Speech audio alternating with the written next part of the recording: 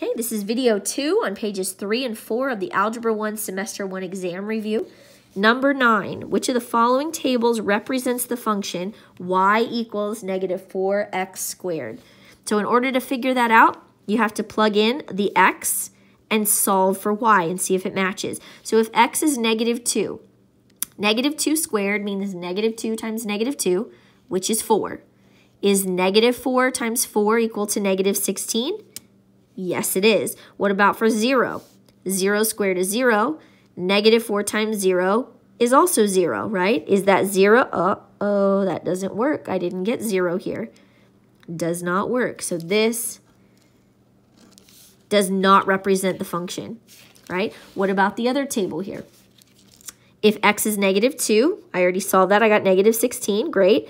0. If x is 0, y should be 0 as well. Great. If I plug a 2 in for x, 2 squared is 4. 4 times negative 4 is negative 16. That's what I got. Awesome. If x is 4, 4 squared is 16.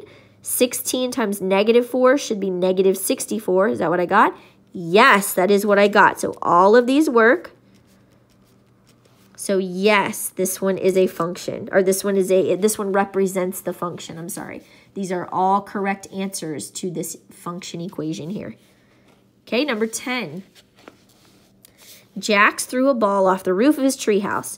The height y in feet of the ball and the time x in seconds is shown in the table. Interpret the y-intercept of this function. Okay, so the height in feet is y, and the time in seconds is x. So when we have our graph, here's our x-axis, this is time in seconds, and here's our y-axis, this is the height of the ball. Okay, so when time is 0, which means when we're right here before any time has passed at all, what's the height of the ball in feet? And it says it's 11 feet up. Right? This is 11 feet. Okay, it says he threw the ball off the roof of his treehouse. So before he even throws the ball, how high up is he starting?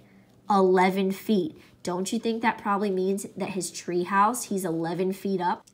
That he's 11 feet up in the air when he's throwing the ball. So then he throws the ball, and after about 0.5 seconds, the ball goes up to 12 feet, right? Then after a second, it goes back down to 11. So let's say this is 1, 2, 3. Let's just say. So here's a half, a half, a half. 0.5, 1, 1.5, 2, 2.5, 3. These are seconds. Okay, so here's our height. And so after half a second, it goes up to 12. So let's say this is 10 here. So this is 5, 1, 2, 3, 4, 5, 6, 7, 8, 9, 10, 11, 12, 13, 14, 15, 16, whatever. Okay, so after, this is 0.5 seconds, it goes up to 12. Then after a second, it goes back down to 11. Then after a second and a half, it goes down to 8. 1, 2, 3, 4, 5, 6, 7, 8. This little skinny guy. And then after 2 seconds, it goes down to 2. And then after 2.5 seconds, it's on the ground, right? So it kind of goes up a little bit, and then it goes straight down. Right? That's what our graph looks like. All right, so it says interpret the y-intercept of this function. Again, the y-intercept is where he's throwing, where the ball starts at. Before any time has passed, where does the ball start? Does it start on the ground? Nope, he's standing on the top of the treehouse, so he's about 11 feet up. All right, number 11. Kate received $15 from her Nana on her birthday. Kate used this money to open a bank account, smart Kate, and added money each week as shown in the table. Interpret the y-intercept of the graph of the function. So time, again, here's our little graph. Time is always on the x-axis, so this is in weeks on our x-axis, and the dollars is our bank balance, right? So after 0 weeks, 1 week, 2 week, 3 week, 4 week, right? And the amount in the bank account, let's say it goes up to 60, 20, 40, 60. Let's say it's there, 20, 40, 60, and this is 1, 2, 3, 4. Okay, so after 0 weeks, she has $15. So she's about here. Then after 1 week, she has $38, so almost to 40. After 2 weeks, she has $51, so she's about here. After 3 weeks, she has $65, right? So it keeps going up a little bit. Okay, so what does it mean? What's the y-intercept? Where does she start at? When time is 0, before any time has passed, where is she opening up her bank account at? $15. So interpret the y-intercept means before any time has passed, where are we crossing the y-axis? At $15. So before, when she opens her bank account, day 1, it's got $15 in it. Okay, number 12. Find the average rate of change, that's our slope, for x equals 0.5 to x equals 3.5 for the following temperatures in degrees Fahrenheit recorded beginning at noon. Also interpret the meaning of x equals 3.5. All right, so here's our time. X equals 0.5 to 3.5. Find the average rate of change. So this is x, this is y. X is always the time. This is how much time has passed, right? Interpret the meaning of x equals 3.5. This is beginning at noon. So I would guess this is half an hour after noon. So 12:30. So this is 12 p.m. I would guess this is 12:30 p.m. This would be 1 p.m., 1:30 p.m., 2 p.m., 2:30 p.m., 3 p.m. That would be my guess, 3:30 p.m., right? So from noon until mid-afternoon, right? This is what we're talking about. It doesn't really tell us what x is here. It just measures it in half-unit increments, and it starts at noon, so I assume it's with the time. Okay, so every half unit, how much is our temperature going up? So I want to find, I'm just going to pick 2 unit pairs and do the slope. So I'm going to use 0, 45, and I'm going to use 1, 50, 1.0, 50. So I'm going to find the slope between those two, right? Y minus y. I'm going to do 50 minus 45. And since I started with 50 on top, I have to start with its partner on the bottom, 1 minus 0. So that's 5 over 1, which is 5 degrees, right? Or a slope of 5, rise over run, 5 degrees for every 1 unit of change. 5 degrees for 1 unit of change, right? So 45, 1 unit later goes to 50, 1 unit later it goes to 58. So it's not going up the same. Find the average rate of change for x 0.5 to x to 3.5. So they're asking us to find this to this, not just any random. Sorry, I didn't read the directions. All right, so we want to use 0.5, 47 to 3.5, 62. Y minus y, 62 minus 47 over 3.5 minus 0.5. 62 minus 42 would be 20. Minus 7 more would be 15. And 3.5 minus 0.5 is 3. That's an average rate.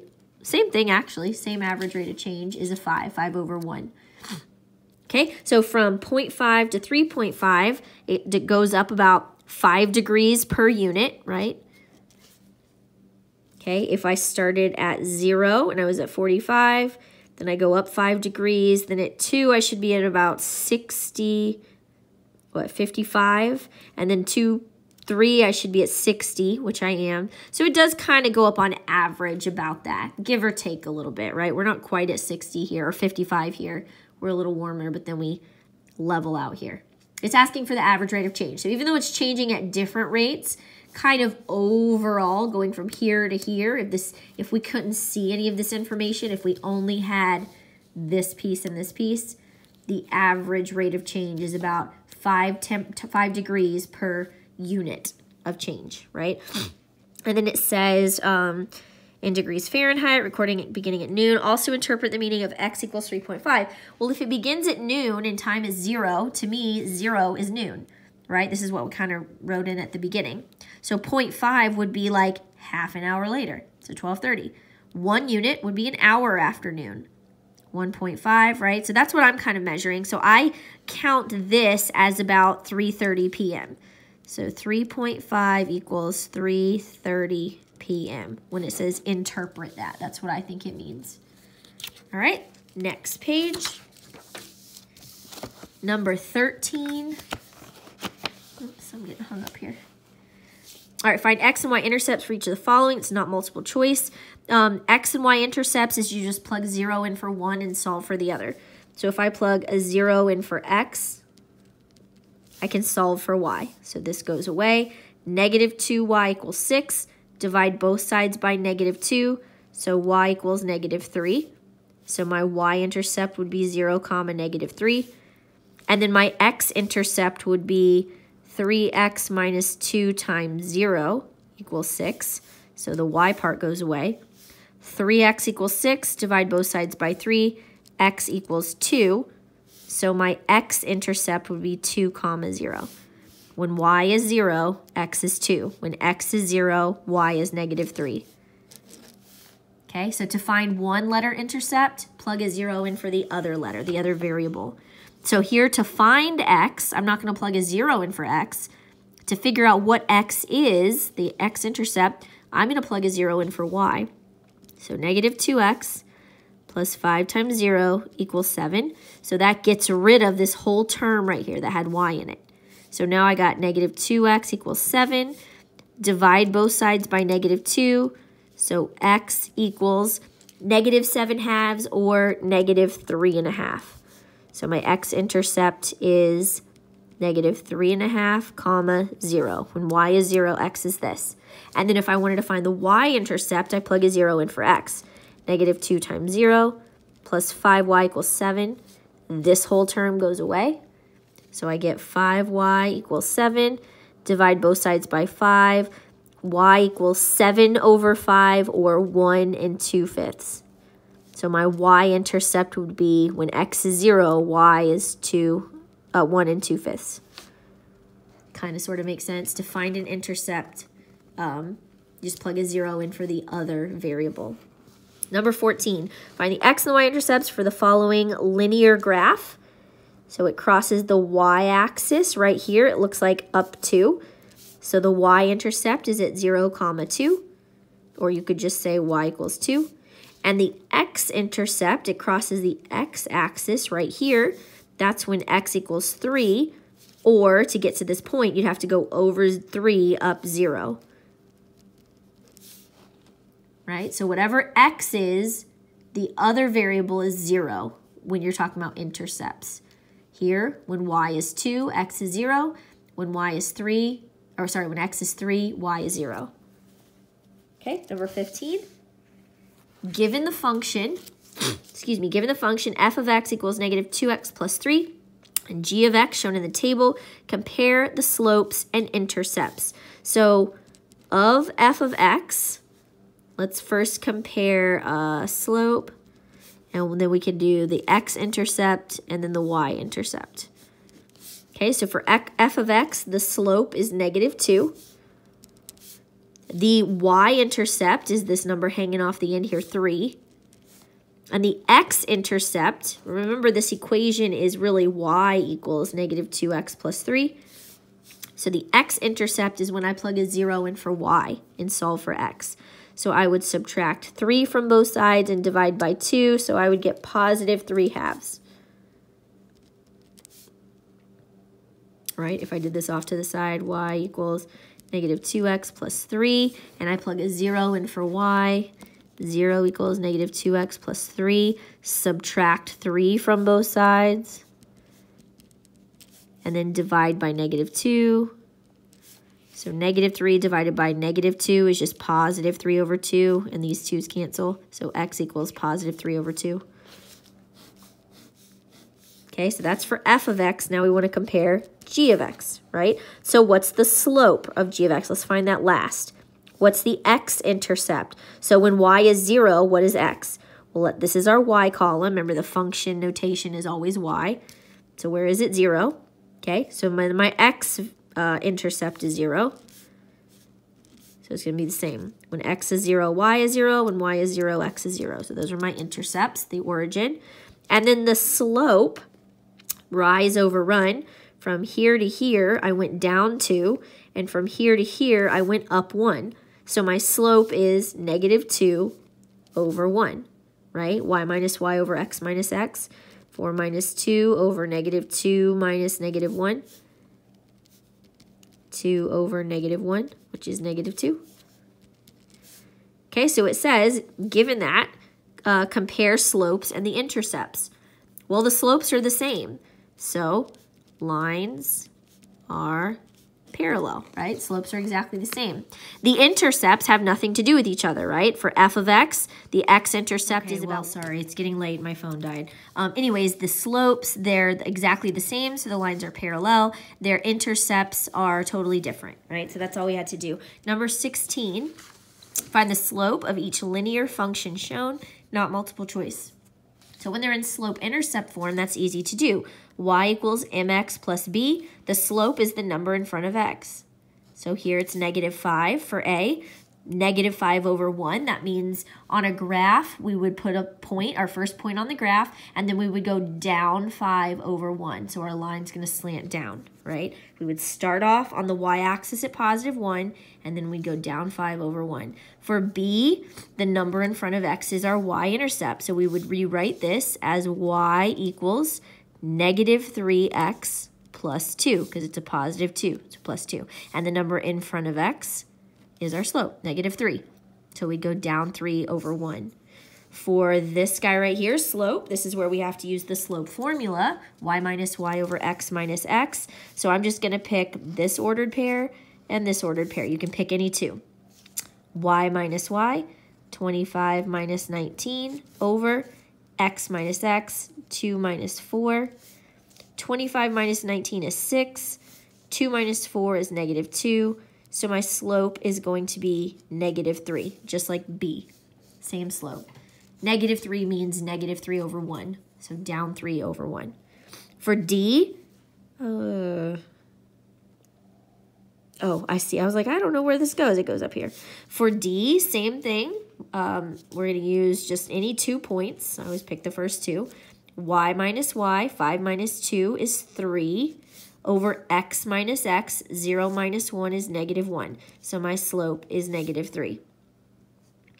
And then for the last one here, this x should really go up above here, so we can kind of write it, I guess.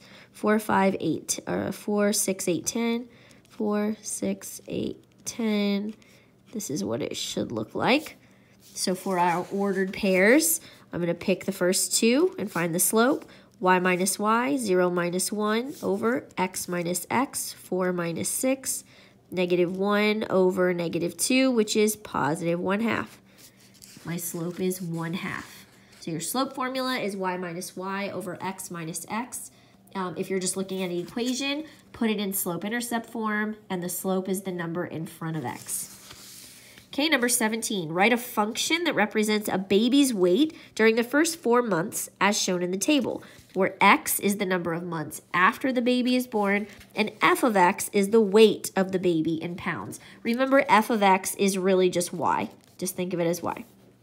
Okay, so time is always x, always. It's always the independent variable. Time doesn't change depending on anything. It goes on the same steady rate. So depending on the time, the baby's weight changes, right? So what did it say? It was weighted in months. X is the number of months after the baby is born. When the baby's 1 month old, it weighs about 11 pounds, right? When the baby's 2 months old, it should weigh about 16 pounds. When the baby's 3 months old, it weighs about 21 pounds. That is a humongous 3-pound baby, by the way. When the baby's 4 months, it weighs 26 pounds. My daughter's tiny. She's a peanut, but she's 11 months now, and she's probably maybe not even 20 pounds. So 3 months, that's a healthy baby right there. All right, so what was the question, right? A function that represents. So we want to think of this as y equals mx plus b, right? Our y-intercept is whatever y is when x is 0, right? Well, our y-intercept here is going to be whatever the baby weighs when it's born, right? Does it tell us what it is at birth?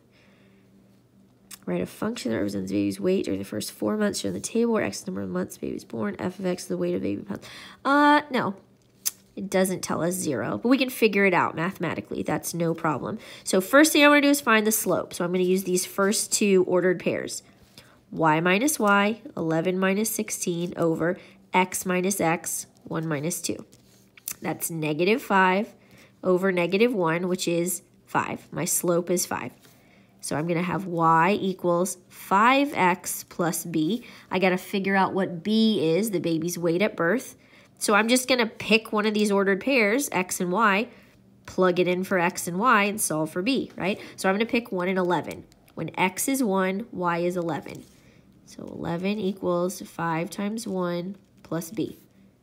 So this is 11 equals 5 plus b minus 5 minus 5. 11, no, not 11. 11 minus 5 is not 11. 6 equals b. Right? So my equation is going to be y equals 5x plus b, which is about 5 pounds per month, plus the baby was born at, this is 6, not b, plus the baby was born at around 6 pounds on average, 7 pounds, right? So here's our equation. We have to write it in function notation. So f of x equals 5x plus 6. The only difference in function versus equation is the way we write it. An equation with two variables is a function. When one variable depends on the other, that's a function. To write it in function notation is to take the dependent variable and write it with f of x like this. Whatever this is depends on what this is. The baby's weight depends on how many months old the baby is, right? This is our dependent variable, depends on x, so we write it as f of x. But these are the same thing, okay? Hopefully that makes sense.